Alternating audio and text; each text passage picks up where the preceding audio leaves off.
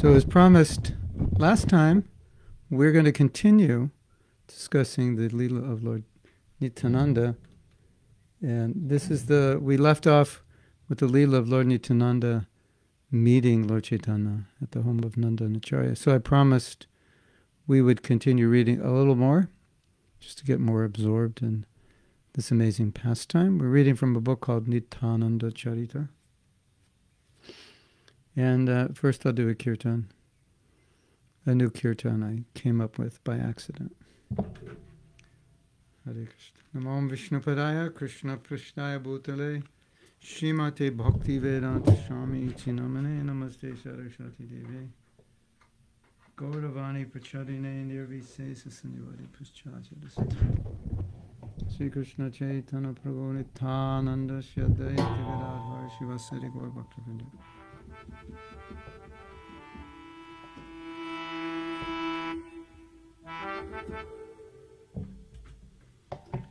Hare Krishna, Hare Krishna,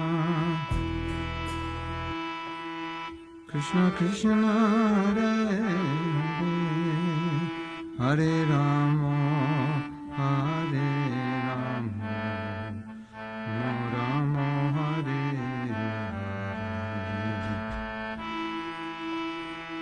Hare, Hare Krishna, Hare Krishna, Krishna Krishna, Hare Hare, Hare Rama, Hare Rama, Rama Rama, Hare Hare,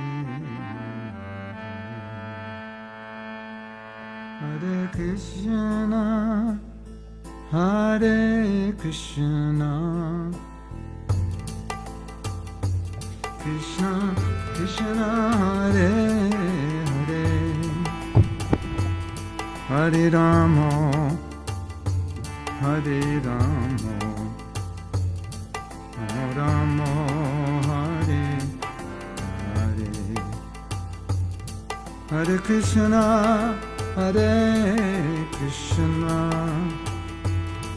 Krishna Krishna, Hare Hare, Hare Rama, Hare Rama, Rama Hare Hare, Hare Krishna, Hare Krishna, Krishna Krishna, Hare Hare, Hare Rama, Hare Rama, Rama Hare Hare,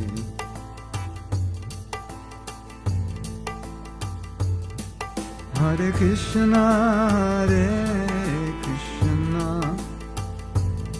Krishna Krishna, Hare Hare,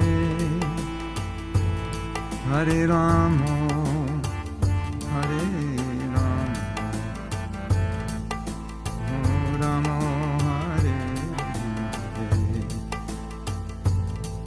Hare Krishna, Hare Krishna, Krishna Krishna, Hare Hare, Hare Rama, Hare Rama, Rama Hare Hare, Hare Krishna, Hare Krishna, Krishna Krishna, Hare Hare, Hare Rama, Hare Rama, Rama Hare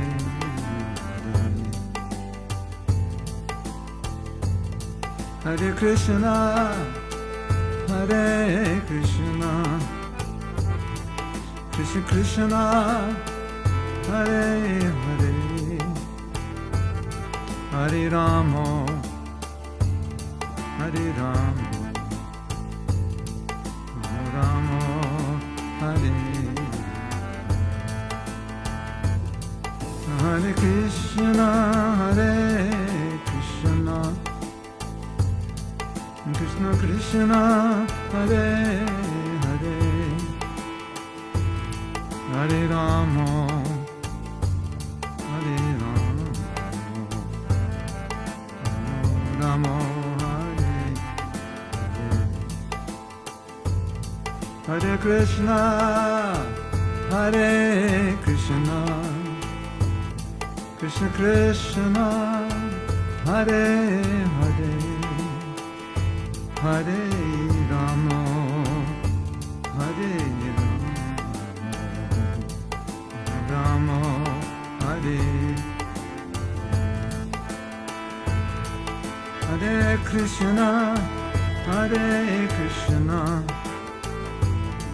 Krishna Krishna, Hare Hare, Hare Rama, Hare Rama, Rama Hare Hare, Krishna, Hare Krishna, Krishna Krishna, Hare Hare,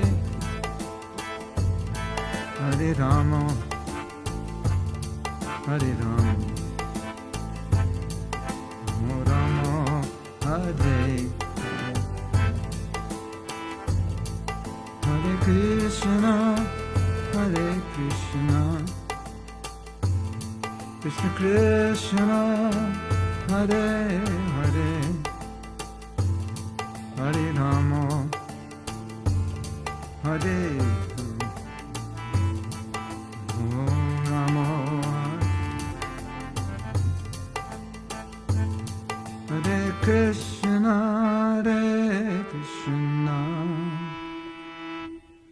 Krishna Krishna, Hare Hare, Hare Rama, Hare Rama, Rama Rama, Hare Hare.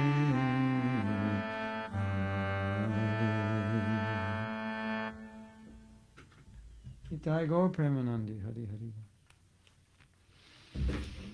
Srila Prabhupada ki jai.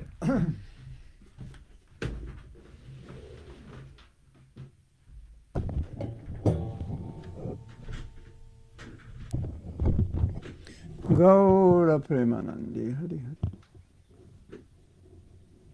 Did you know that the reason Krishnadas Kaviraj went to Vrindavan is because he had a dream, and Lord Nityananda appeared to him in a dream. He actually appeared as Krishna. And he told him to go to Vrindavan. And you'll find in the Leela, so many things happen in dreams. And I had an amazing dream last night. In the dream, I was watching a video of Rath Yatra. But it turned out that the dream was a time machine.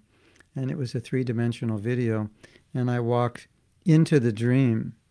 And Jayananda Prabhu, it was Rath Yatra, and Jayananda Prabhu was there. And I thought, I'll just walk right behind him so that I can feel his mercy. And I can pick up some of his Krishna consciousness. So I walked into the video and walked right behind him, and there I was, 30 years ago. Isn't that nice? But anyway, so many revelations are given in dreams, so many instructions are given in dreams. It's just very common. So we had left off reading, if you may remember, on Friday, about Lord Chaitanya meeting Nityananda Prabhu, and Nityananda Prabhu did not start his preaching mission until Mahaprabhu started his preaching mission. And at that time, Nityananda Prabhu was 32 years old, Mahaprabhu was 20 years old. And at that time, Nityananda Prabhu was looking for Mahaprabhu. And he asked someone, "Where is Krishna? Where is Krishna?" And they said, "Krishna is in Bengal." So he went to Bengal. And when he came, as we had mentioned last week, when he came, Mahaprabhu knew that he had arrived. And he told Takaharidas and I believe Srivas find him, but they couldn't find him. And the significance of that is that you can't find Krishna unless Krishna allows you to find him. And you also can't find him unless you're qualified. Of course, they were qualified, but it was a pastime that you need some qualification to find Krishna. And as we've discussed before, you need some qualification to see him when you find him, because you might see him and not know that it's him. So, as we told, the story goes, Srivas and Takaharidas could not find him, although they searched 8 or 9 hours throughout the Navadvip Mayapur area. Then Mahaprabhu said the next day, I know where he is, we will go there. And so the next day they went. And the scene was amazing, as we had discussed, and full of transcendental ecstasies. And so what happened was Nityananda was exhibiting all kinds of ecstasies in seeing Mahaprabhu. And these ecstasies were so intense that many times he couldn't control himself, and all devotees are just watching this, just amazed. And they also became ecstatic. It was like a contagious disease of ecstasy by watching it. And these kinds of ecstasies are uncommon. They're exhibitions of the highest prema, and so they're quite uncommon. You read more about them than you see them. And so now all the devotees were seeing. And we had left off that Nityananda was fainting in ecstasy, and he ended up on the lap of Mahaprabhu. And everyone was saying, this is like Anantasesh. Instead of the Lord lying on Anantasesh is now lying on the Lord. And then some were saying, this looks like Ram and Lakshman. And others were saying, this looks like Krishna and Balaram. Some are saying, this looks like Arjuna and Krishna. This looks like Anantasesh and Krishna.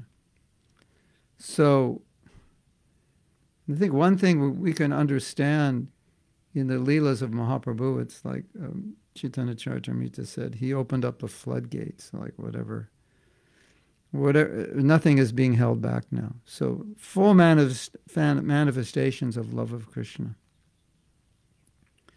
are being exhibited by Nityananda Prabhu, and also then Mahaprabhu, and then the other devotees. So, and I had promised you we would continue reading, because I know I could see you were all like really wanted to continue the ecstasy. So I believe we ended up reading right at the end of the story of their meeting. I'm not sure how far we got, but I will read a little bit and we will discuss. Due to the lack of light, I need to wear these glasses.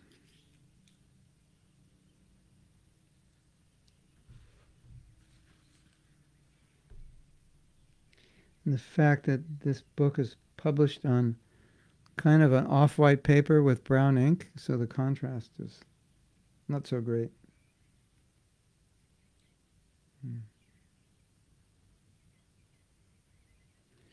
Fully absorbed, the most enchanting Lord Gauranga relentlessly offered prayers to Lord Nityananda.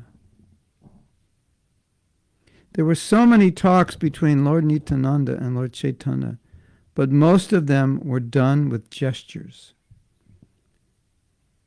Lord Chaitanya said, I am afraid to ask you, where are you from? The mentality of Nityananda was very childish, and he was overwhelmed with intense ecstasy. He spoke like a restless boy. Lord Nityananda knew the cause of the appearance of his Lord. He thus folded his hands and spoke very humbly. Hearing the words of Lord Chaitanya, Lord Nityananda felt shy. Therefore he began to reveal his real identity. Lord Nityananda said, I've traveled to many holy places. I have also seen all the holy places where Krishna did his pastimes. I saw only the holy places, but could not find Krishna there. I asked some exalted personality, why do I see only thorns? The places of pastimes are all empty and covered. Can you tell me where Krishna went? He told me that Krishna has gone to Bengal. Recently he was at Gaya, but now he returned to Navadvip. I have heard that joyous Sankirtan of the holy names is being done in Nadia. Some people say that Lord Narayan has appeared here. I have also heard that Nadia is famous for the deliverance of the fallen souls.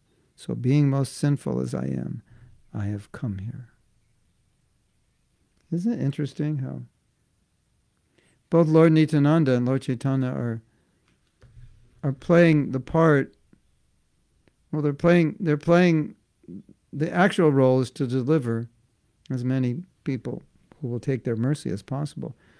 But they also play the part of an ordinary person. Like I want to be Krishna conscious. So I want to find Krishna, and I'm a lowly, sinful, fallen person. And so how do we understand that? We understand it as they teach us how we should behave, how we should think. We think we're special. And you often see that the devotee will admit, I am a lowly, sinful person. What does that mean? It means I've committed unlimited numbers of sins. We're all guilty of that. And so that humility expresses itself as, I'm unqualified, because in the Bhagavad Gita, Krishna says, when you finish your sins, then you can become qualified. End of the 7th chapter, Krishna talks about Yesham tu antagata papam, antagata papam. You finish your sins, then you can take bhakti. Yesham tu antagata papam, jananam punya karmanam. And if you've done piety, punya, then you're qualified. Yesham tu antagata papam. Yesham tu antagata papam. Many births of punya. Jananam punya karmanam. Te dvandha nira moha nirmukta. Then you can become free from duality, and then you can surrender. So the devotee, the mentality of the devotee is, I've committed many sins, and I'm unqualified. That's the humility of a devotee. And from Prabhupada's example, and the example of so many great devotees, we understand they're never proud of having any qualification, but they're always very ashamed of the fact that they've committed many sins. So this is the humility of a Vaishnava. So we should, when we read stories in which the Vaishnava is exhibiting this humility, we should pick up on it and pray or try to get some of this to rub off on us, to not think, oh, I'm so qualified because I can do A, B, and C. They don't think that way. And if they can do A, B, and C, they don't think it's because they're qualified. They think it's a gift, or it's the kripa of their guru.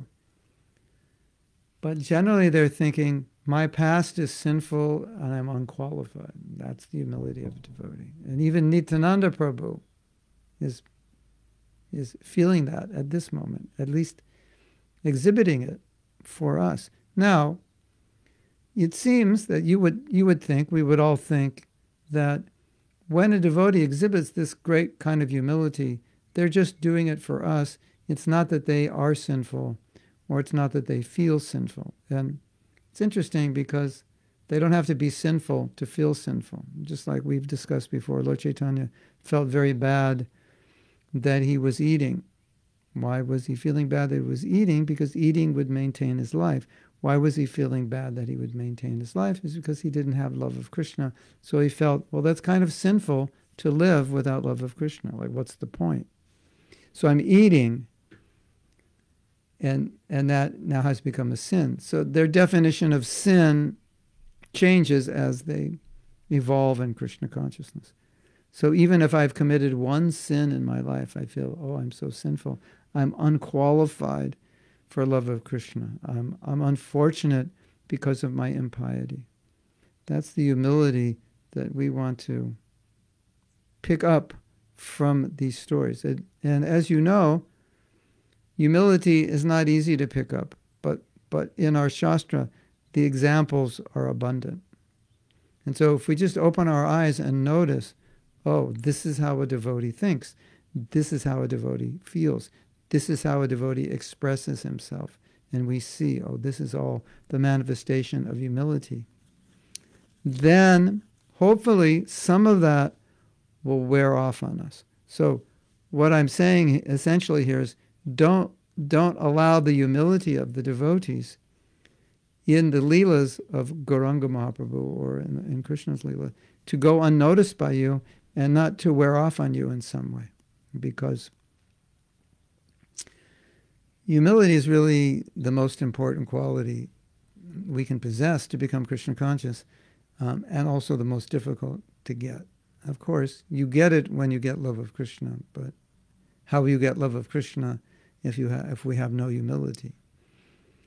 So you get it when you get love of Krishna, but without humility, at least some realization of our fallen condition and some modesty and a motive in devotional service to always be aware, to not want to be glorified, but always to be aware of our fallen condition. That is desirable. In Srila Bhaktisiddhanta, in different occasions, has said that the desire to be honored by devotees is one of the worst desires, one of the worst things we could have. I'm trying to remember exactly what he said. Maybe some of you remember. This was from my humility course. But he used some very, let us say, unkind words. Perhaps unkind is not descriptive. The basic impression I got from reading it, because I can't remember the word now, is that to want to be honored in the assembly of devotees, to want to be honored by devotees is, I would say, it's basically an abominable desire. It's a horrible desire. Maybe I can look it up later. No, there's no document we're reading from this book. Jai Nitai. So, it's just so interesting how Nityananda Prabhu is coming across like this. Now, I got deviated. The question that we ask ourselves, or we ask others, when we see the manifestation of, maybe I answered it already, but we see the manifestation of great humility by a devotee, aren't they just doing this for us so that we understand what humility is and we understand how to act, how to speak, how to interact in a humble way? And Prabhupada addressed this question, and he said, no, they actually feel this way. And that was my point of even Mahaprabhu not having love of God. He's feeling, I'm maintaining my life. That's sinful. So they actually feel this way. And the reason we have difficulty understanding why would a pure devotee feel this way is because the context in which they're thinking is different than our context. So I'm eating, that means I'm sinful. That's not our context. Our context of sin is not following the four principles and other sinful activities. Their context is different. I'm not thinking of Krishna. I'm thinking, today I thought for a moment about enjoying myself. That's sinful. Like we have this story of Madhavendra Puri. He wanted to he went to, I was going to say Raman Reddy. It's not Raman Reddy. It starts with an R in Orissa. Because where did he go? What's the name of that place? Why can't I remember? It's on the tip of my tongue. He went to the Remuna. He went to Remuna in Orissa. Because the sweet rice that was offered to the deity was out of this world, materially speaking and spiritually speaking. And he wanted to make that sweet rice for his deity. And he went there, he saw the sweet rice was on the altar being offered, and he was thinking, oh, I'd really like to taste this so that I could, know what the standard is so I could make it for my deity. So when he was thinking about tasting it, he was thinking about tasting it in service to his deity. That's what he was thinking. I would like to taste this so I know what it tastes like so I could make it for my deity. And then he thought, I have just been thinking about tasting the sweet rice of this deity. So he fasted, as I remember the story. He fasted for that. He felt that's so bad, it's so sinful. So that's my point, that a pure devotee will take something which he might consider a particle of something that falls a particle short of pure unalloyed bhakti, and he thinks, I'm sinful. But then you'll say, but Prabhu, this Bhaktivinoda Thakur is saying, he's saying, I think if somebody's happy, if somebody is prospering, I don't like that. I want to be prosperous. And if they're not prosperous, I think, oh, that's good. I'm prosperous and they're not. I think, does he actually think that way? Then you might say, he is just saying that because that's how we think. And that, of course, is there. There's no doubt that also the Acharya is the Acharya, so he's setting that example. But my point is, if ever for a moment there is a thought for a nanosecond of anything other than pure bhakti, the pure devotee will think, oh, just see how sinful I am. We've been reading about, previously in Yogamaya, we were reading about the gopis who came and entered Krishna Lila and who were being trained up, and how when Krishna played his flute, some of those gopis were not yet pure, and therefore they couldn't come. And so that's interesting, Little impurity, in it prevents you from prema. So you may be on the stage of bhava. So bhava is described as almost love. There's a few things to work out. And so they had to work out a few things. And in that pastime where they couldn't go to the rasa dance, they worked it out. So material contamination is very deep, and it may be just some little thing that's preventing love of God. So a devotee may feel that little thing that's preventing love of God as a huge sin. I'm so sinful. So we see it in both ways. They are playing the role of ordinary conditioned souls, and as Prabhupada said, also feeling. So does Bhaktivinoda actually, is he actually happy when people suffer? Well, he did play the role of a materialistic person in his earlier life. So in that mood of that materialistic person, he's portraying this is how a materialistic person thinks and feels. This is a horrible way to think and feel. But I think for us, that we see that example of what they're actually feeling and try to understand it, it will help us become a little humble. And it will help us also understand how humility is the natural symptom of pure bhakti. And you only find in Mahaprabhu's Leela, the ones who are most proud are people who are not pure devotees, or not devotees at all. But or if there is some pride amongst the Vaishnavas, it always creates a problem. Like it stands out, as we say, stands out like a sore thumb. It's like, this is wrong. Something's wrong here. And the Mahaprabhu doesn't like it when his devotees are proud. Now you remember the story of Maharaj Prataparudra.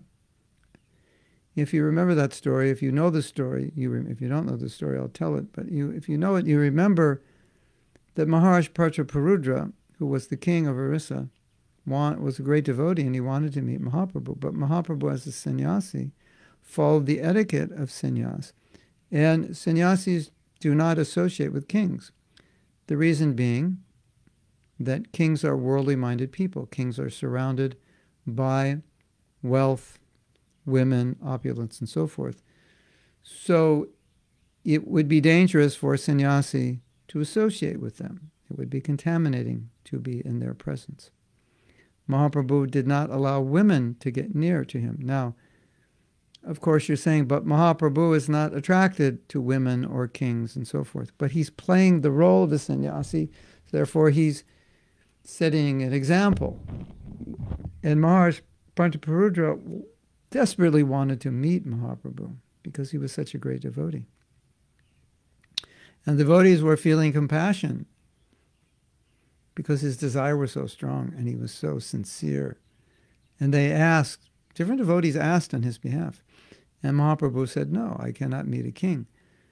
And after, I think, maybe the third time the devotees asked, the Mahaprabhu said, stop asking. If you continue to ask, he said, the answer is no, and if you continue to ask, I will just leave Jagannath Puri. So Mahaprabhu was playing this part. For this aspect of the Leela, he was playing this part that I'm a sannyasi, I'm not going to see him. Stop asking me, I'm just not going to do it. And so what happened? Because if you know the story, Maharaj Prataparudra was able to see Lord Chaitanya. So what happened that Lord Chaitanya changed his mind? If you remember the story, it was during Ratha Yatra. Not Ratha Yatra, Ratha Yatra. During Ratha Yatra, Ratha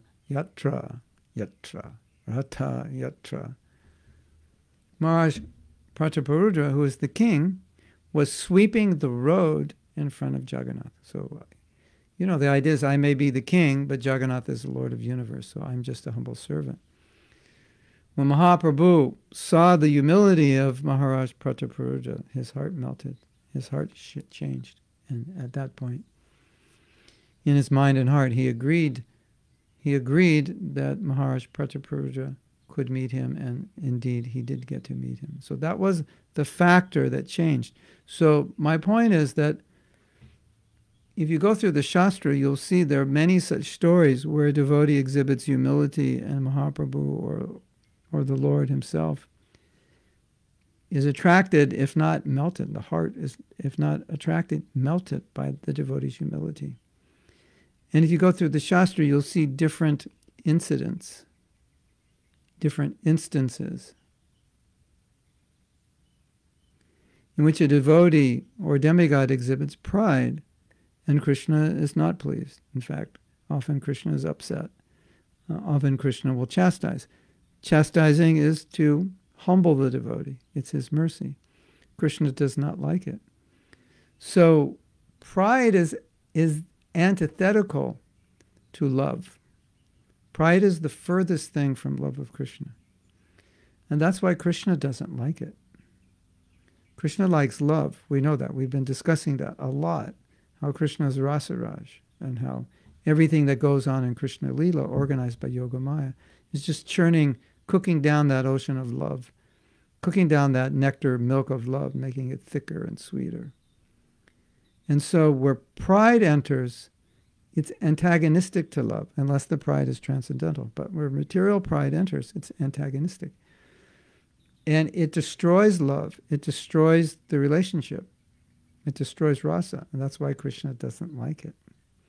And humility nourishes rasa, and that's why Krishna likes it so much. Okay. So we have some comment. Welcome to all of you. Nityananda Prabhu Ki Jai. Krishna Karshani says, I think Bhaktisiddhanta Saraswati said that searching for recognition is like taking bath in donkey urine. I think that was Raghunath Das Goswami said it. They're sometimes I get mixed up, pig stool and donkey urine, but I think there may be two different statements by two different devotees. One pig stool, one donkey urine. Anyway, we get the message. It's, in other words, the message is for a pure devotee, pride is very it's abominable. So yeah, Bhaktisiddhanta used Vaishnava K verse 9. Okay, let's read that. Thank you, Gora, for being here and presenting this. We'll read this. My dear mind, your desire for cheap reputation can be compared to the stool of a hog. Yeah, so that's where the stool of a hog came. So I was right. And then the donkey urine is Raghunath Das Goswami, as far as I know. So in other words, something which has this horrible odor. That pride is like a horrible odor, especially to Krishna. Your desire for cheap reputation can be compared to the stool of a hog. You are proud of being a Vaishnava, but your actual behavior is less than an ordinary civilized human being. Controlled by envy towards true Vaishnavas, you have secretly been relishing trying to squeeze out some temporary material happiness by gratifying your material desires. In other words, he's saying there are Vaishnavas who want to get sense gratification by being recognized as great devotees. How do you remain so proud in spite of your hypocrisy after having abandoned the eternal nectar of the Hare Krishna Sankirtan movement? Purport, now the mind has left the association of devotees due to jealousy, due to thinking that some other devotees are getting more facility and recognition. This way, the mind is being envious and finding fault with the devotees, although the mind's desire is, in fact, to enjoy material sense gratification. It must adjust to the contradiction that it has already entered into devotional service and surrendered to the spiritual master. In order to do this, the mind must find fault.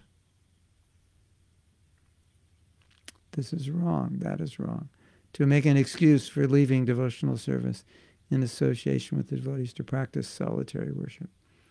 This rationalization gives an external excuse for the mind to separate itself from the association of devotees. But actually, this entangles the devotee in offenses and covers pure devotional service with ignorance. I find this quite interesting. There's a lot of things that have happened in the history of Gaudiya Vaishnavism that for us as Westerners are sometimes difficult to understand. And what is being referred to is a problem in which a Vaishnava would do solitary bhajan, just chant all day, chant shlokas, chant Mahamantra. And in India, if you are a great sadhu, if you can do that, you will become recognized and people will honor you and people will maintain you. You won't have to worry. So Srila Bhaktisiddhanta pointed out that there were a lot of people who actually did this not to develop love of Krishna, but to become recognized. And the desire for recognition is so strong that they would do this. And we as Westerners think, this is so uncommon in the West. We don't see this amongst devotees. I chant 64 rounds and I put it up on Facebook every day with pictures of me, in my bhajan kutir, and today I did 84, and I put that number up, and we don't do that. The closest thing to that is I got 1 million views on my YouTube video. A little note there, but I don't know the source for this. But when we did the japa retreats, we would chant 64 rounds. But there was time to chant more, so some devotees chanted more. And generally it's said, and this I don't know the source, maybe some of you know the source, that you shouldn't tell anyone how many rounds you chanted because you lose the effect. And so, some devotees chanted 80 or 90 rounds, but, to go around and say I chanted 80 or 90, it could have this effect on you, like I'm better than you, I chanted more, or you're becoming proud. So the general mood of the Vaishnavas is that they keep everything to themselves. So this solitary bhajan is kind of an advertising campaign that I'm a great sadhu, come and honor me. And so Srila Bhaktisiddhanta saw that. And it's not like it manifests for us in the same way, but we have to kind of equate it to how it could manifest, like telling people how many rounds I chanted or boasting about, my latest YouTube videos got, 1 million hits or whatever. We have to be careful about boasting. Doing devotional service so I can be successful, so I can boast and then get the gratification of being honored.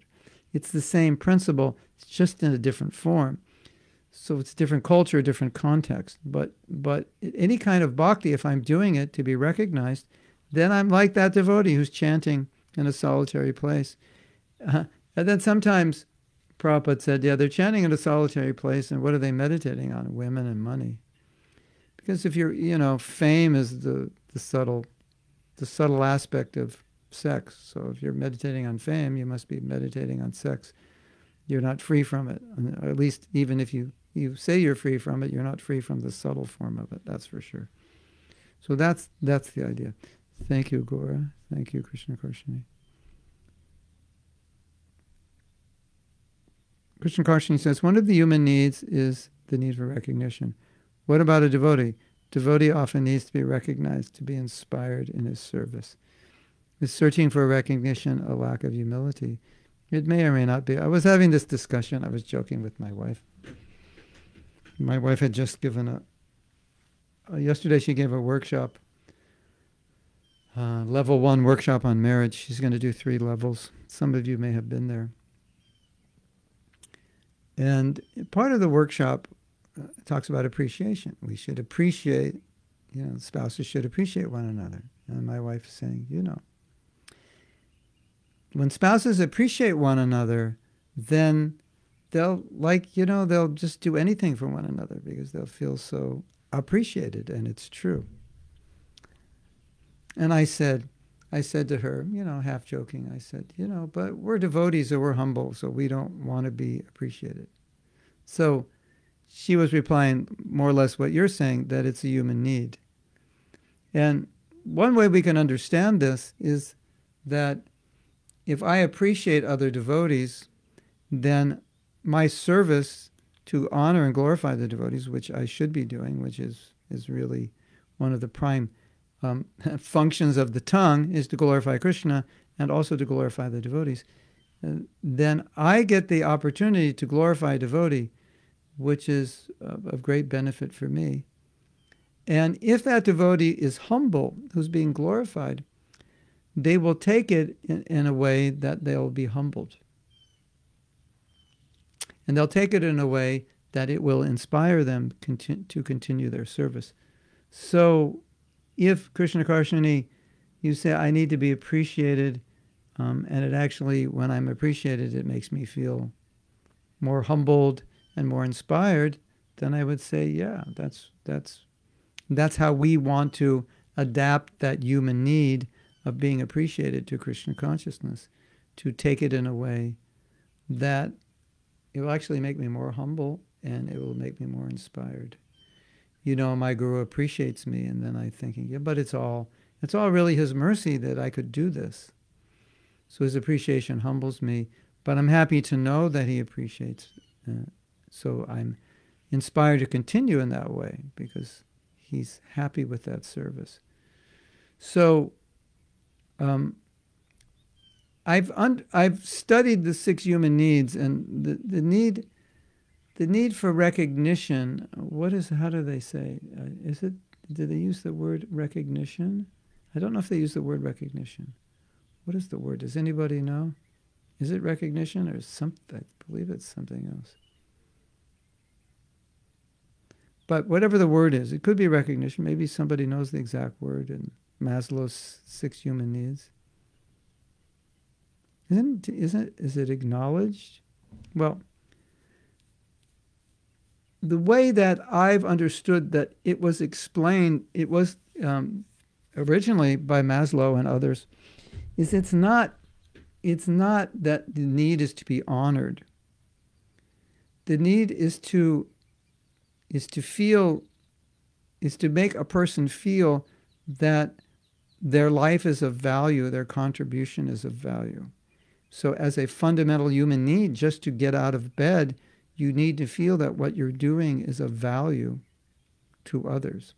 So if you tell me, so I give class every day, and you tell me your classes are helping me, so I don't become proud, but I feel I'm of value. My service to you has value. And as a result, I feel inspired to continue. I don't feel proud. I don't think, oh, this is good. I'm a great teacher. Makes me feel good. That's material. But I feel like, oh, you appreciate it. Oh, thank you for telling me. I didn't know if anyone appreciated this. You do appreciate it. Okay, I'm inspired to continue. So that's how we would take it as a devotee. So it's an acknowledgement that what I'm doing has some value because I don't know if you understand this, but suicide, people feel suicidal at the point where they feel like their life has no value to anyone. And so if those people are valued, if those people are feeling that their life is their life has some value, some contribution, there's a reason to live, that will prevent them from giving up. And so what that human need is, it's a need to know that my life has value. Otherwise, if it doesn't have value, why would I want to live? So it's a little different than being honored and wanting to be honored. Wanting to be honored. Oh, I think Bhaktisiddhanta said it's an evil desire. He used the word evil, yeah. He said the desire to be glorified in the assembly of devotees is evil. So evil is a heavy word. Yeah, who would think, the desire for honor is evil? But that's how he sees it, which is, of course, how Krishna sees it. So that's something we should remember. But if I feel the need to be appreciated, and I think about why do I feel this need to be appreciated, and it's not because I want everyone to think I'm great, but I want to feel inspired in my devotional service, then it's okay. I would also say, how this problem is easily solved is if we create a culture of appreciation and we're all appreciating one another, then just do the math, we'll all get appreciated. If we're all appreciating one another, everybody gets it. But you will also find perhaps a greater satisfaction in appreciating others than being appreciated yourself. There's something special about giving appreciation to others, and you can try it out today and see that it sometimes has this, like many things in Krishna consciousness, if you give them, you get them, you're satisfied. We've talked about this before, devotees who go to cook offerings for the deities, they go in the kitchen hungry. When they finish the offering, they're not hungry. So you go to honor, glorify, appreciate another devotee, and it satisfies your need to be appreciated or honored. That also happens. So I hope that answered your question. And what is the actual word we're looking for?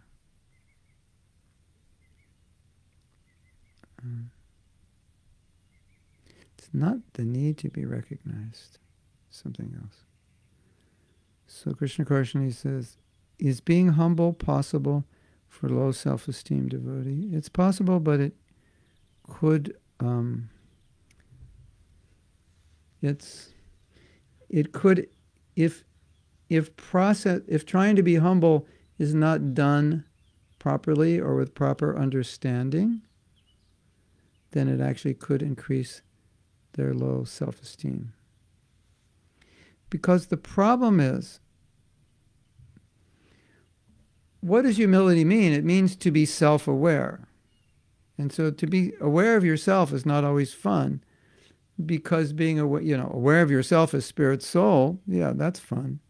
Because you're blissful, eternal, full of light, you're lovely and beautiful. but to be aware of yourself as a conditioned soul, to be aware of what's in your heart and what you're made of, sometimes that's not fun. Sometimes it's more like a horror movie or a nightmare. So a person with low self-esteem tends to live more in that horror movie nightmare than other people. They're more aware of the dark side of themselves and less aware of the bright side of themselves. Where people who have healthy self-esteem, they're aware of the dark side, but not overly aware of it, not to the point where it's like depressing them. Low self-esteem people tend to be more aware of their dark side and less aware, not even aware, of their bright side. So if someone is not careful, a devotee is not careful, and they have that tendency for low self-esteem or that tendency to be more focused on the bad, then if they practice humility and they're not careful about it, they become more aware of their faults, which could make them depressed, discouraged.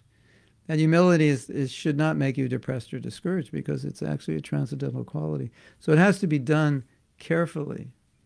And I think for me, one of the most inspiring aspects of humility and one of the most fun aspects is to say something like, let's go out and try something, which seems to be difficult or impossible. Let's go out and try it, and we'll depend on Krishna, and we'll see what happens. And so we make an effort to do some service which maybe extends us beyond either our comfort zone or beyond what we feel we're capable of. And then we put our hands up in the air and we say, Krishna, okay, let's do it. I'm jumping off the mountain. You said you would catch me. Well, we're going to find out right now. And you do something, and you see that Krishna gives you the ability or the intelligence. That's humility also. But that humility manifests in such an amazingly ecstatic way. So I would say for the person who has low self-esteem, focus on aspects of humility which are more dependence-oriented, empowering-oriented. And the problem with low self-esteem, as I understand it in the Krishna conscious context, is that a lot of times we want recognition to build our self-image for ourself. So like Krishna Karshani, let's say, I don't think I'm very smart, so if you tell me I'm smart, that will help me. And so I go see you, and I spend 2 weeks in Poland, and the whole time I'm there, you never told me I'm smart, and I don't like you. I actually resent you now because I need you to tell me I'm smart because I doubt that I'm smart, and I don't like feeling stupid. And because I feel stupid, the only way I won't feel stupid is for other people to tell me that I'm not stupid. That becomes a problem. And then I become dependent on others to pull me up. So I need the honor of others. More than appreciation, I need to be glorified a little bit because then it brings my self-esteem up. So that becomes a problem. That's where the two cross, the low self-esteem and the Krishna consciousness. That's where it can become unhealthy because I may need to be honored to get to zero just in my self-esteem. Whereas if I work on my self-esteem and I build it up to zero, then I don't need you to tell me I'm smart because I will feel like I'm smart or I'm smart enough. Smart enough to not feel that I'm stupid. But if I feel that I'm stupid, then I may need you and others to glorify me. And then the problem with that is I may start doing things to impress you so that you will tell me I'm intelligent. And then I'm trying to impress you instead of humbly trying to please Guru and Krishna. That's when it becomes a problem. So, sometimes devotees say, well, does psychology affect your bhakti? And this is just one example of many examples I could give of how it does affect bhakti. And this is unfortunate. Some people have low self-esteem because they were just raised being put down. So it's understandable that they have a low image of themselves because that's what they heard growing up. But I would just say to such people, well, we're actually developing we have a self-esteem course online, but we're developing a new one, which is going to be much more thorough. But I would say to anyone who feels that they have low self-esteem, it's in the interest of your spiritual life to raise your self-esteem to a normal level. By any means, by a course, whatever you have to do, a book, a course. I've heard hypnosis can reprogram that feeling of being less or unworthy. Because you will find that as your self-esteem goes up to normal points, if its self-esteem goes up too high, it becomes arrogance. So then it's already pride.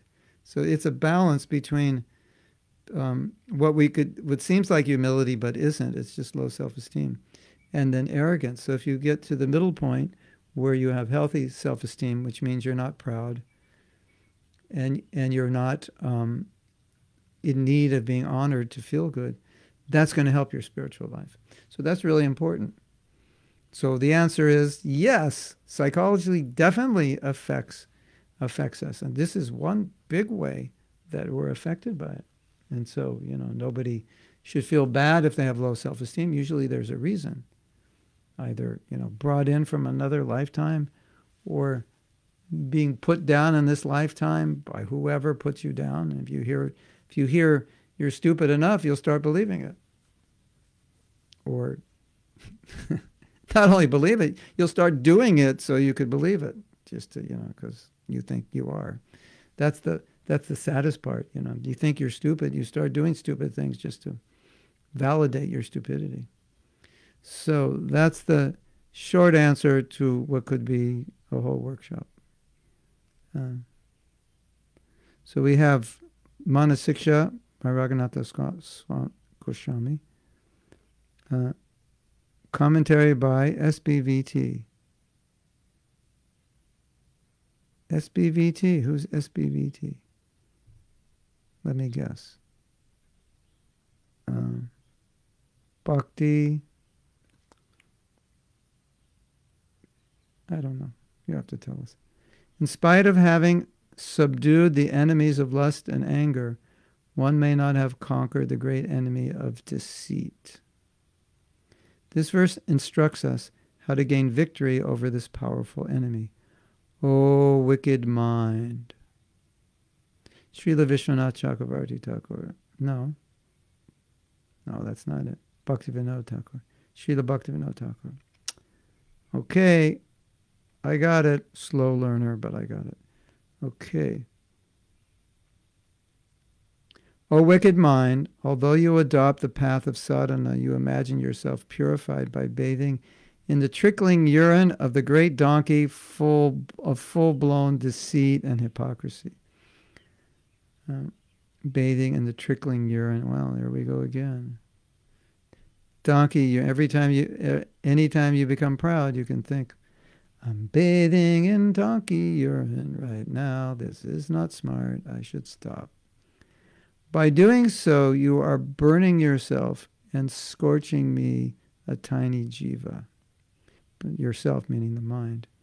Simultaneously, you're burning me and yourself. Stop this! Delight yourself in me by eternally bathing in the nectarian ocean of pure love for the lotus feet of Sri Radha Krishna Jugala. The overt deceit and hypocrisy which are present in a sadhaka, even after adopting the path of sadhana, are compared to the urine of a donkey, considering oneself to be intently engaged in bhajan while remaining devious and hypocritical at heart. It's like considering oneself pure by bathing in the filth. In the filth, should that be filthy? In the filth burning urine of a donkey. Okay. Filth burning urine of a donkey. That's a different aspect of it than I had thought of. Let me read that again. Considering oneself to be intently engaged in bhajan, while remaining devious and hypocritical at heart, is like considering oneself pure by bathing in the filth burning urine of a donkey. Oh, okay, so that's a different way I was looking at it, or at least another way, that you're bathing in donkey urine, which is contaminating you, and you're thinking, I'm very pure. Interesting. So this Bhaktivinoda Thakur here, and this verse also, is pointing out the general the general idea of hypocrisy, which we first learned in Bhagavad Gita, mityachara sauchate, one who is doing one thing but thinking of the opposite, one who's very pure on the outside, pretending to be, but inside is not pure, is mityachara, a false actor. Mitya means false, pretender. Prabhupada translated. Pretender, pretender. We have that song by Gauravani in one of the verses. Pretender, pretender, surrender, surrender. Yeah. How did that song go? He wrote it when he was 25. It's something like 25 years of doing it my way. In other words, playing God. Yeah. So this is really important. And Srila Prabhupada writes about this in Chaitanya Charitamrita. He uses the word saralata. Saralata means simple. And what Prabhupada means by simple is not being duplicitous, because simple in this sense means one. Simple means one. Saralata, actually, if you look at it, at least to me, from my study of it, it looks like saralata means integrity, because integrity means one. One means you are one, inside and outside. What you see is what you get. With some people, what you see is not what you get. Take them home and there's, well, I thought you were like this, but now I get you at home, I see there's another side. And that other side is much different from the side you show to the public. So you have your public persona and you have your private persona, right? That's why it's difficult to be famous, because people fall in love with your public persona. They don't fall in love with who you are. They fall in love with your image. So anyway, we understand the principle. So saralata is the opposite of duplicity, being two different people, one on the outside, one on the inside. And so if you study this in our scripture, basically you'll always see that the conclusion is that that doesn't work for bhakti. It's not, you can't be that way. You can't be trying to fool people. And sometimes it's worse when you fool yourself. You don't even recognize it. That's where you're really in trouble. You're duplicitous, and you're even fooling yourself to think that you're more Krishna conscious than you are. Then it's getting like double layers of illusion.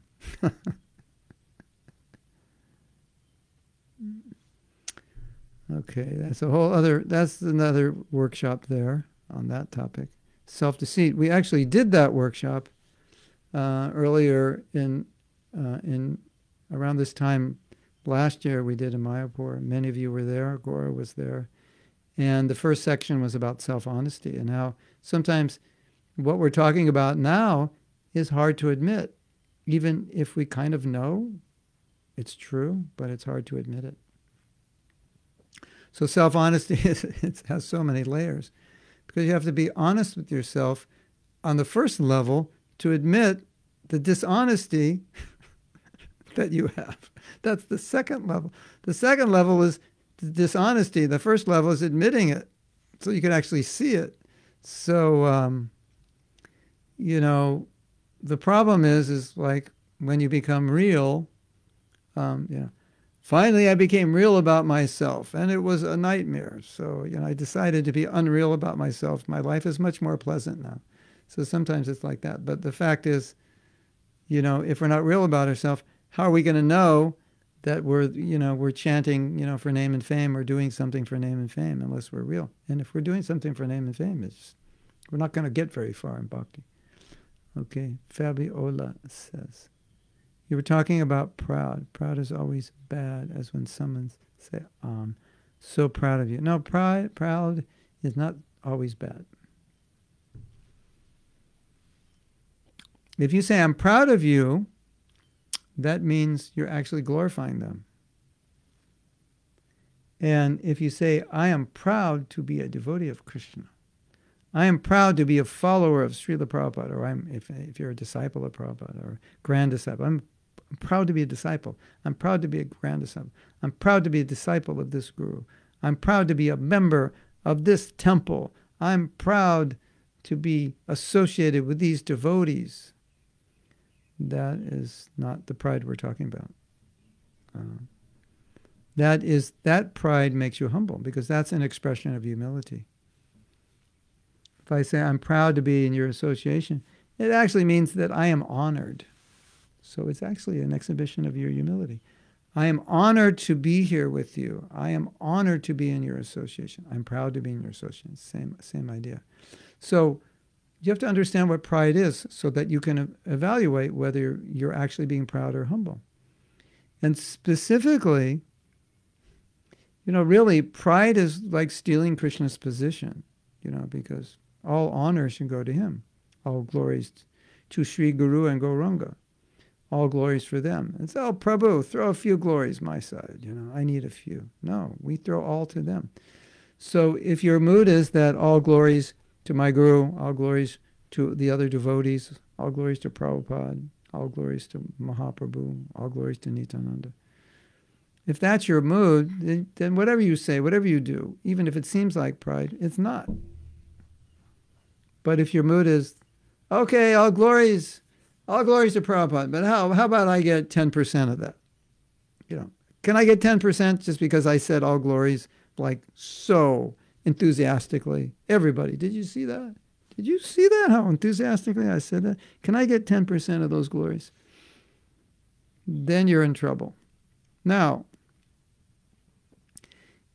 have you ever done devotional service with a desire to get 10% of the glories? No, Prabhu, I've done it to get 100%. Yeah, right.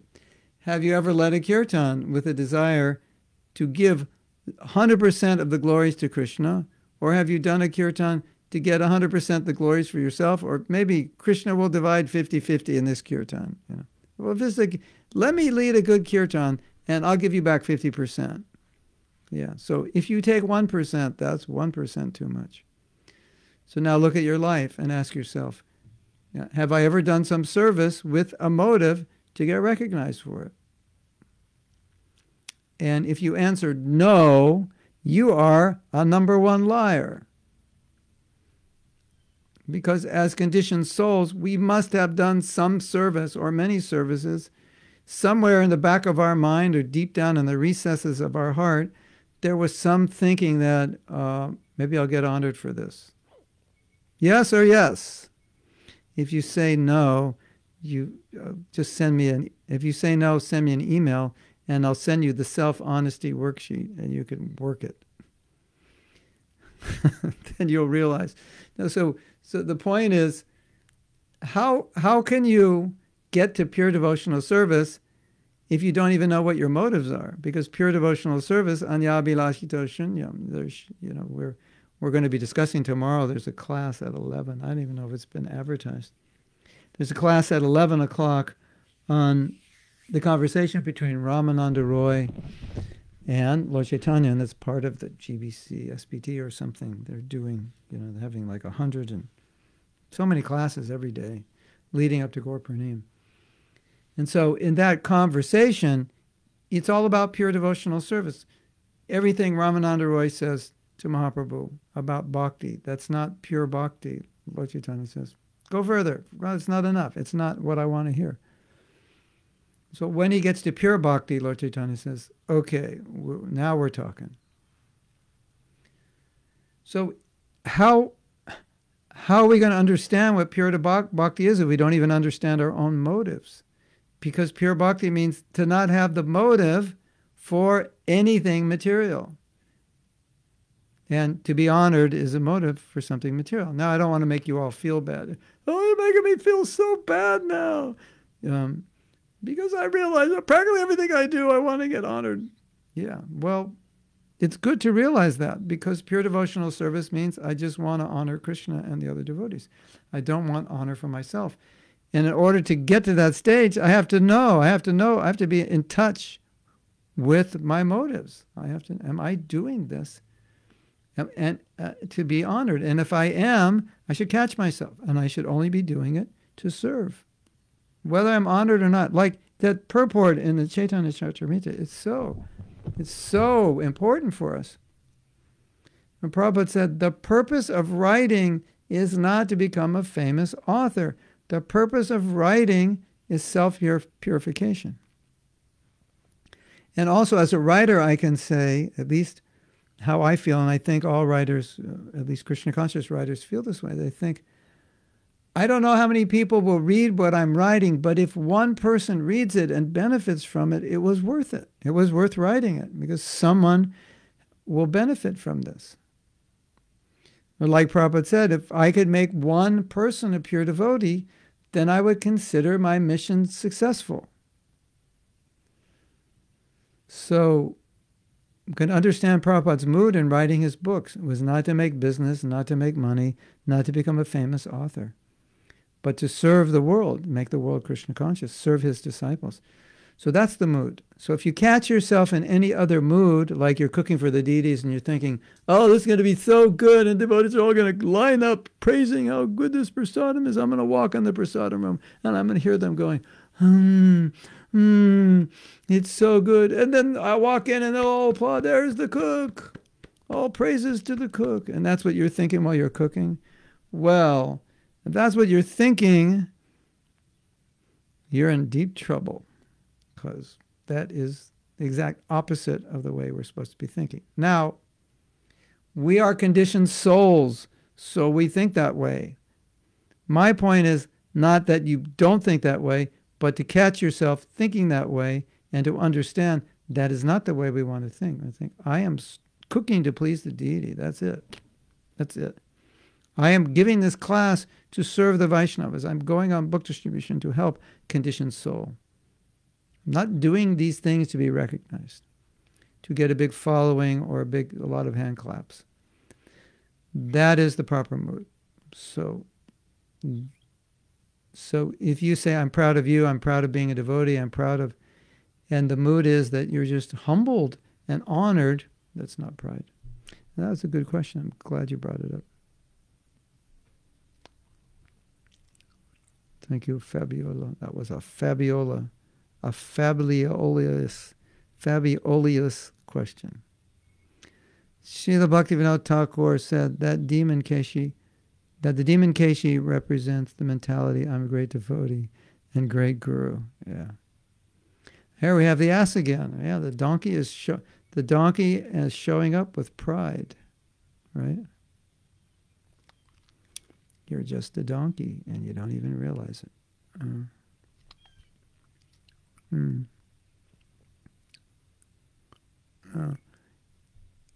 Outside, it looks like nectar. Inside, I'm a donkey. I'm a donkey inside. Outside, I'm pretending to be a Vaishnava. Not a good policy. Validation. Contribution. Significance is the word, I think. Significance. Okay, yeah. Significance. Could be. The need for significance, which is different than the need. It sounds like, significance sounds like, well, you want to be honored.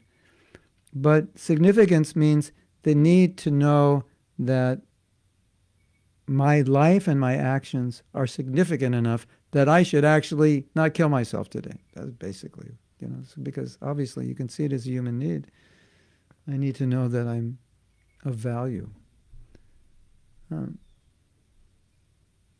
Thank you, Gaura. Do we need appreciation because the false ego is naturally insecure? There can be many reasons. Of course, one of the problems is it's an ingrained human need. So the more you're human, the more you'll need it. The more you're transcendental, the less you're human. The less your human needs are controlling you, so the less you'll need it. So, I wouldn't make devotees feel that wanting to be appreciated is wrong, as long as we understand two things. Yes, it's a human need. I want to be appreciated because it inspires me in bhakti.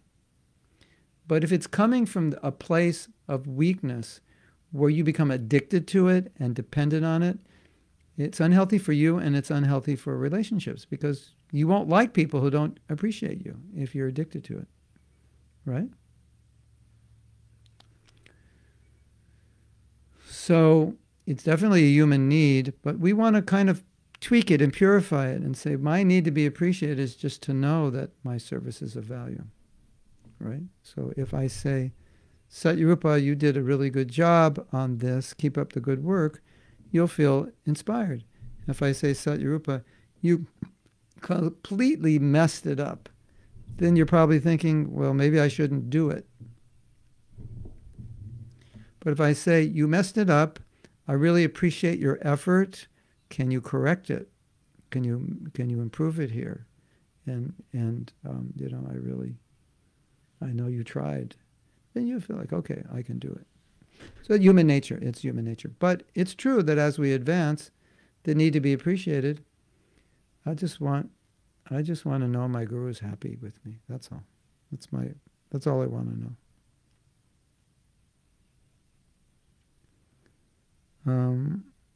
Jairati said, it's a beautiful explanation on that need. Thank you. You know, Jairati, Jairati's a psychologist. So what we're trying to do is understand psychology in relation to devotional service and the practices, and because, you know, devotional service adds an element to our lives that is different from the lives of non-devotees, unless they're very spiritual or religious.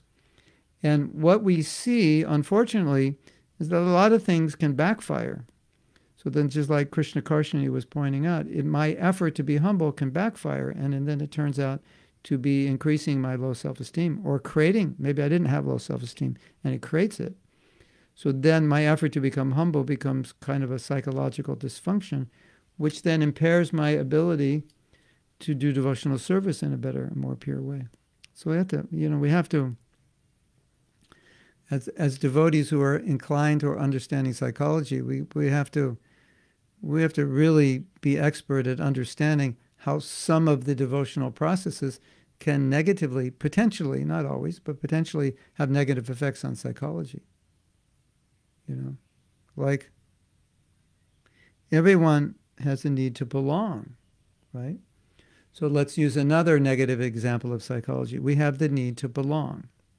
We all do. It's a human need. Let's say your need is very strong and you feel insecure if you don't belong. You're not accepted in the group. Okay, it's understandable, right? Maybe not the healthiest, but, you know, I want to be a valued, accepted member, like an insider. That's what makes me feel good. Okay. How does that become a problem?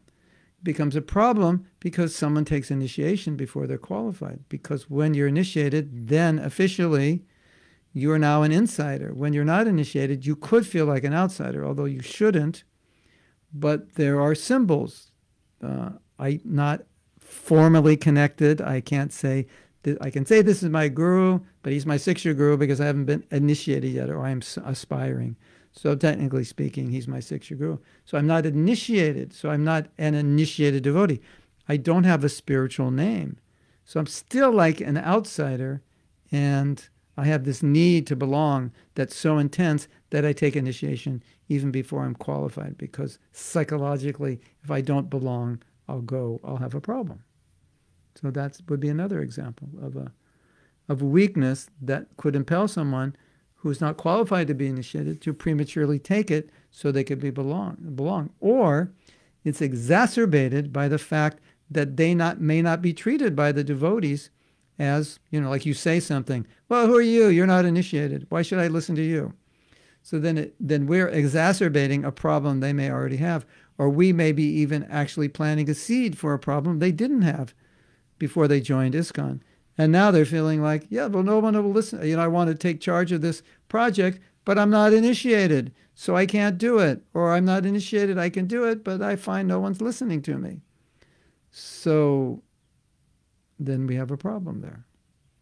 That's not a psychological problem. That's a problem created by other devotees. Why should I listen to you? Why? You can't give class. You're not initiated. Okay, well, let me get initiated tomorrow so I can give class.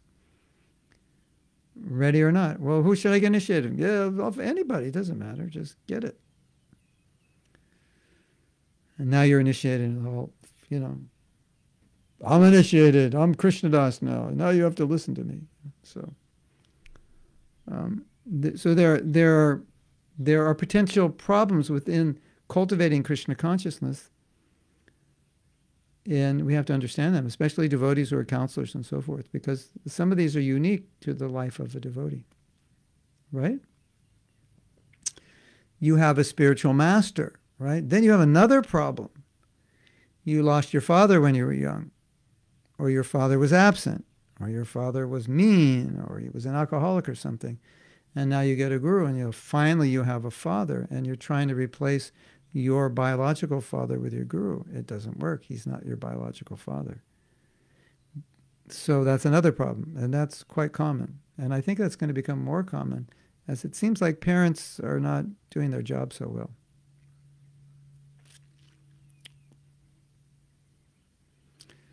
So, okay, you can latch on to someone if you're not a devotee, but every devotee is going to have a guru. So you all have, everyone has someone to latch on to.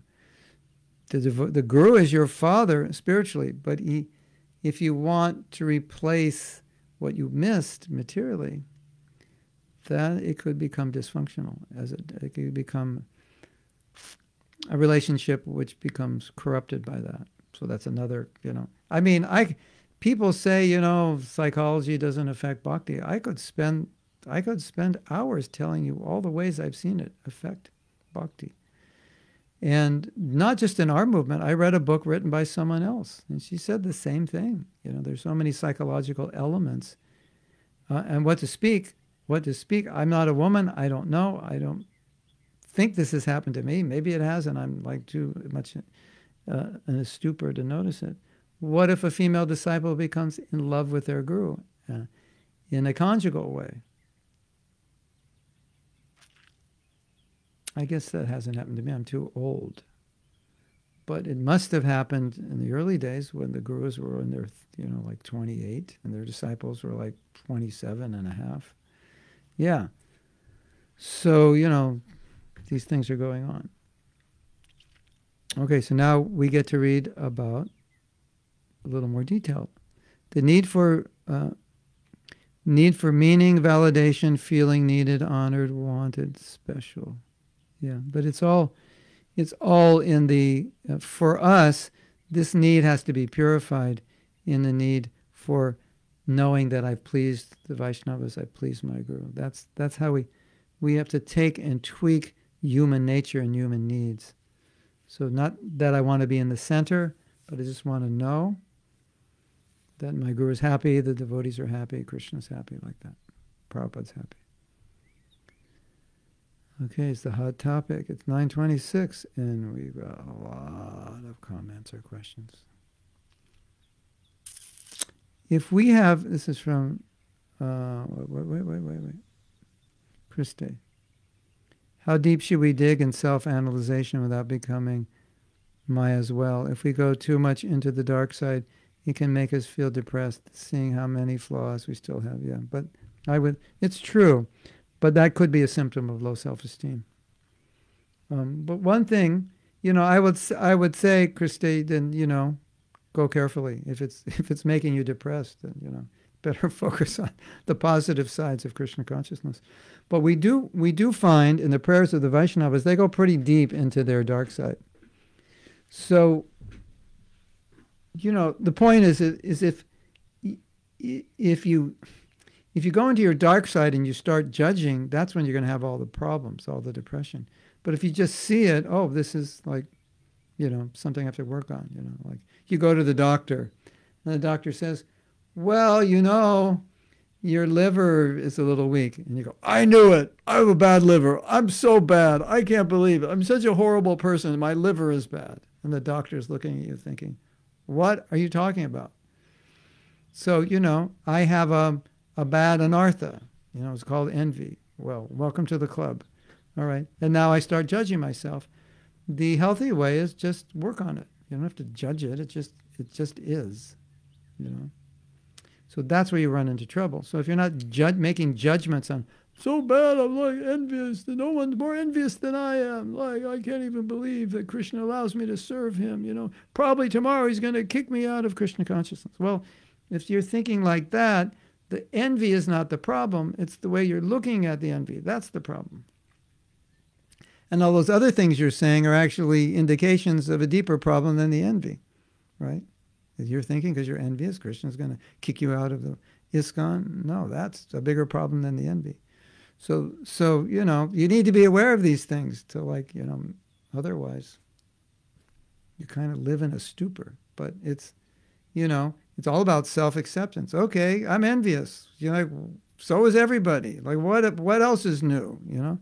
Okay, let's work on it. How can I? So I'm studying it. I'm trying to be more appreciative.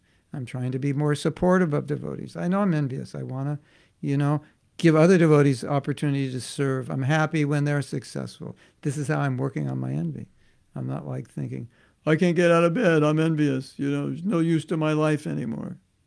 That's the problem. So if that's the problem, then forget the envy. Just focus on those other things and realize that it's self-acceptance, self-compassion. That's where you need to work on. And once you have self-acceptance, self-compassion, then you just look at those things and go, okay, another anartha. How do I work on this one? You know, I'm proud. Okay, so what do I do? All right, maybe I need to praise devotees. Okay, I'm lazy. What do I do? Okay, tomorrow, as soon as the alarm goes up, I'm going to jump and hit the ceiling. That's my new plan.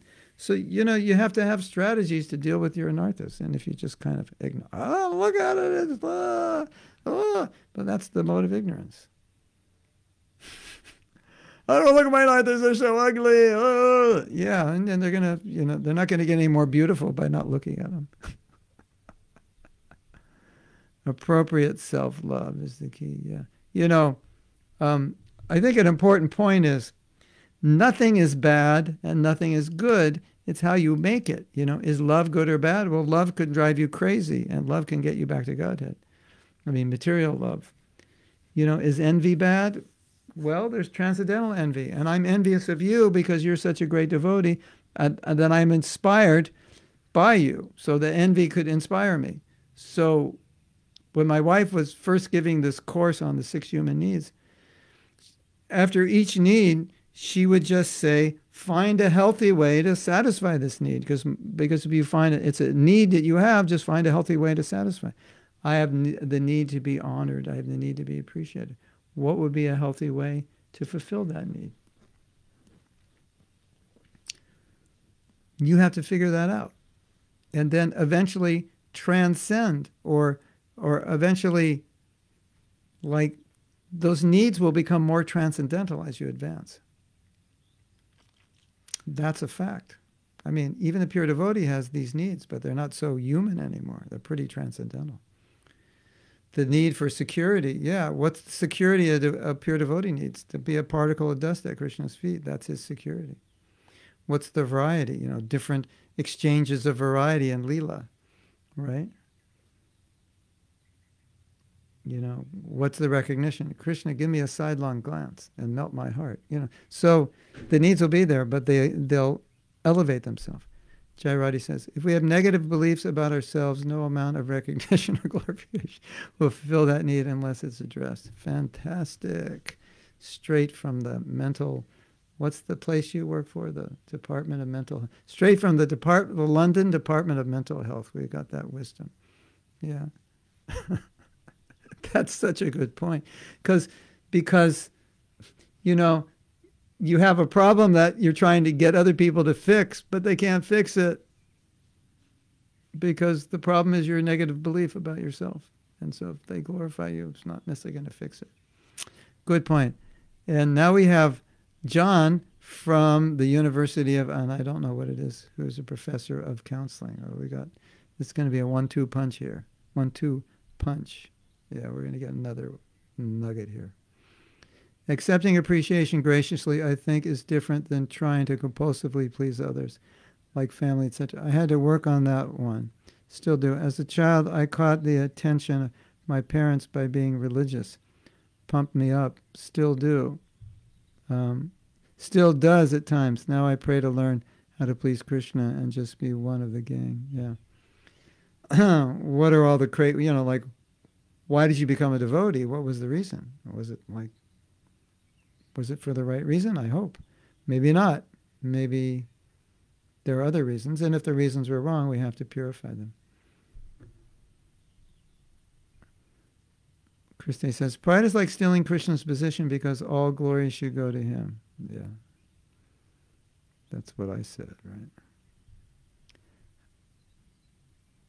How to protect ourselves from the mentality, I'm a great devotee, I'm a great guru, I'm a great leader. Just be real and you realize you're not. That's how. Humility means to be real. You're not such a great devotee. You're not such a great guru. You're not such a great leader. And if you are, it's only because Krishna gave you the intelligence. I mean, this is how I protect myself. Anytime I do something, like sometimes I'll give a class, and after the class I'll think, wow, that was a good class. Like, I don't always think it's a good class. I mean, I always think it's a good class. It's always, speaking about Krishna is always good, but some classes are like, wow, that was really good. And I've trained myself to automatically think, thank you, Krishna. That was totally coming from you. It's a default setting that I've worked on setting. Or that was a good class. That was a good kirtan. Default setting. Thank you, Krishna. You allowed me to glorify you. And the devotees were inspired. And I wasn't croaking like a frog today by your mercy. I've set myself that default setting whenever I do something which I could recognize objectively. Well, that was good. I mean, not falsely humble. Don't recognize it. No, I recognize that was good. And just, I've trained myself. Krishna has helped me train myself because Krishna told me, or it was revealed to me through my intelligence that if you don't think this way, you're going to be in big trouble. You're not going to be Krishna conscious if you try to take credit for it. And that's what the false ego does. The false ego wants to take credit for everything. When I had a friend, my best friend when we were young, we would talk about something, we'd come up with an idea, right? And if he liked the idea, if I came up with the idea and he liked the idea, then his joke was, I'm glad I thought of that. So it's kind of like that. You get this great idea and you think, oh, I'm amazing, I got this idea. No, that Krishna gave it to you. So that's how you stay humble. Jai Shri and Toshan. Which one is asking? It must be Jai Shri. Is it okay to share with Guru particular service that you did that you feel good with? Yeah. Toshan just did it yesterday. Preaching Krishna consciousness on TV. Yeah, I was. Toshan is being featured on a television show, and I was so happy to hear that. Even though it would look like that it's shared to be recognized. No. See, the thing is, it's not what you do, it's the mentality you do it with. Because you can do like the most pure thing and the worst mentality. And you can do something which doesn't seem pure, like I want to show everyone this show, and I'm the star of the show. And, like 10 million people have seen this show. And Krishna consciousness is like expanding now because of this show. And I'm so excited, not because I'm the person being interviewed in the show, but I'm excited because of look what happened. So as long as you have the right mentality, there's no problem. And as long as you have the wrong mentality, everything's a problem. Yeah. Gaura says, regarding deceit, Srila Bhaktivinoda Thakur comments in Raghunath Das's Goswami Shiksha. It is stated, Parinishtita, the Parinishtita sadhaka performs all his activities in accordance with the rules and prohibitions laid down for the service and attendance of Bhagavan. Both these types of sadhakas are grihastas. The nirapeksha sadhaka is a renunciate. All three are benefited only when they become thoroughly honest. Whoa, Christe, did you hear that? Otherwise, by resorting to deceitfulness, they are surely vanquished. The hypocrisy demonstrated by these three is described below. Wow, we're getting some heavy nectar here. 1. Deceit of the Swanishtita sadhaka. A. Indulging in sense enjoyment on the pretext of sadhana bhakti. serving wealthy and influential materialists instead of unpretentious devotees. Accumulating wealth beyond one's needs, having great enthusiasm for futile temporary enterprises, indulging in illogical arguments on the pretext of cultivating knowledge. That's like knowledge, the sense gratification of knowledge, just speculating endlessly. Adopting the dress of a renunciate to get material prestige. Prabhu, why do you want to take sannyas? Oh, it's obvious. I'll get Mahaprasadam, all the girls are like me, and I'll be honored. Why wouldn't I want to take sannyas? Make deceit of the parinishtita sadhaka, making an external show of strict adherence to rules and regulations, but remaining inwardly attached to material subjects. And B, preferring the association of philanthropists, jnanis, yogis, and materialistic people to that of resolute, loving devotees. Deceit of the nirapeksha sadhaka. So there's different classes of devotees, and their deceit comes out in different ways. To maintain pride by thinking oneself to be an elevated Vaishnava. To adopt the dress of a renunciate, and due to false ego, regard other sadhakas as inferior. To accumulate wealth and materials beyond the basic necessities of life. To associate with women on the pretext of sadhana. To keep close contact with materialistic people with the intention of collecting funds and donations. To worry about collecting funds on the pretext of performing bhajan. To ineffable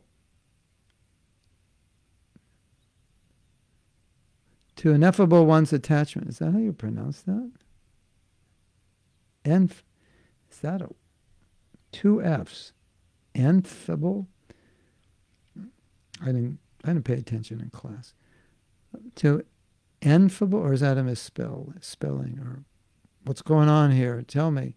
One's attachment to Krishna for attributing importance and respect merely to the external dress and symbols of the renounced order, and by being overly attached to the rules and regulations. Therefore, the defects of mundane arguments, kutarka, false philosophical conclusions, kusiddhanta, and anarthas, all arising from deceit in the domain of bhajan, have been compared to the urine of a donkey. So these are all, Christe, this answers your question. These are all the things that can happen if you can't look at what you're actually doing, be honest about your motives. So all this is the dishonesty about where one is at and what their motives are. What are the signs of trying to replace one's biological father with one's Diksha Guru? Unhealthy dependency. You'll need your Guru to say you're good like 3 times a day. If he didn't say it 3 times yesterday, you're mad at him. You're depressed. He doesn't love me. He doesn't like me. I did something. He didn't say anything. That means he doesn't like me anymore. Things like that. Just irrational things. Things that are not normal. Sri Radha says, are there women's bhakti psychology classes going on anywhere taught by a woman? Not yet, but could be. In other words, to deal with women's psychology as opposed to men, that's something. Anybody want to do it? Jai Radhe, you want to do it? I don't think I can do it. I don't know. Maybe John can do it. Maybe you've taught. John, you ever taught anything like that? How to deal with the female psychology in a healthy way? Fabiola has a question. Why in Krishna consciousness you say that a true has to say 3 times or something like that? No, you say it 3 times to emphasize it. In other words, like if I say, Fabiola, you should chant. Let's say you're starting Krishna consciousness. I say you should chant 4 rounds a day, and I say, Fabiola, you should chant 4 rounds a day. You should chant 4 rounds a day. You should chant 4 rounds a day. Then you think, oh, I guess that's important. He said it 3 times. I don't know the history of that, but generally if something's important, people repeat it, right? I told you not to put your dirty dishes over there. I told you. How many times have I told you? not to put your, okay, I guess it's important. So it's like that. Christe says, I have massive problems with self-esteem. So, welcome to the club, Christe. You are a normal woman. But we're coming to your rescue because we're developing a course. Okay. We're coming to the end here. Sadvi Sangha. Okay, yeah. Christe, well, who asked for a women's psychology class? There's Sadvi Sangha. That could help as a starter. So we have the link for Sadvi Sangha.